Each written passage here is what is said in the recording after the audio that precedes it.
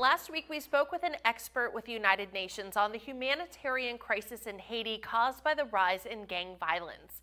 In this second part of the series, focusing on Haiti, our Washington, D.C. correspondent Rachel Knapp shares what's being done to end the violence and the challenges being faced. Haiti is in a catastrophic situation.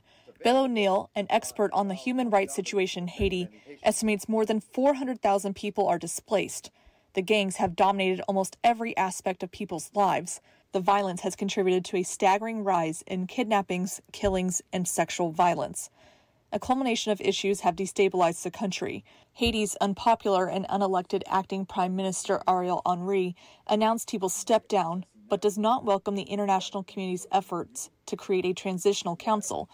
One of Haiti's most powerful gang leaders, that goes by the moniker Barbecue, told reporters Haitians should decide who is going to be the head of the country and what model of government they want. The gangs are, unless they are faced with something more powerful than they are, they will just keep doing this horrible things that they're doing to their own people. It's a real tragedy. O'Neill says regaining control of Haiti is in the works, but it's complicated. The UN and other agencies are working together to find solutions to curb the violence. They are doing all kinds of things. There's a police section. They're not armed or they don't have police powers, but there are international UN police who are working side by side with the Haitian National Police, who are the first line of defense against the gangs.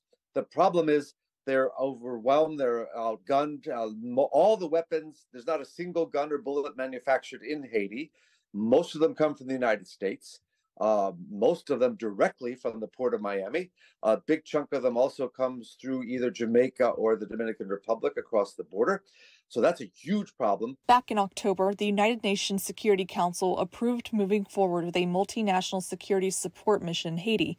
Kenya announced they will lead this MSS, but so far, no additional forces have been sent.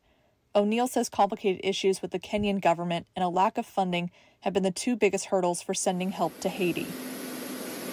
About a week ago, Secretary of State Antony Blinken announced an additional $100 million to finance the MSS force to Haiti after meeting with Caribbean leaders. O'Neill worries time is running out to move forward with this MSS to Haiti. The UN only authorized the mission for a year. Half of that authorization so far has already passed, leaving little time left for the mission to Haiti. It's very frustrating because every Haitian I talked to when I was in Haiti the last time, which was October, November, said, when are they coming? The people in the gang-controlled areas are desperate and totally support having this international force come and help them because they know the Haitian National Police, even though they're willing, even though they're not able, they're willing, they're trying, but they don't have the capacity, the numbers, or the firepower to do it by themselves, and they need help. In Washington, D.C., Rachel Knapp, One Caribbean Television.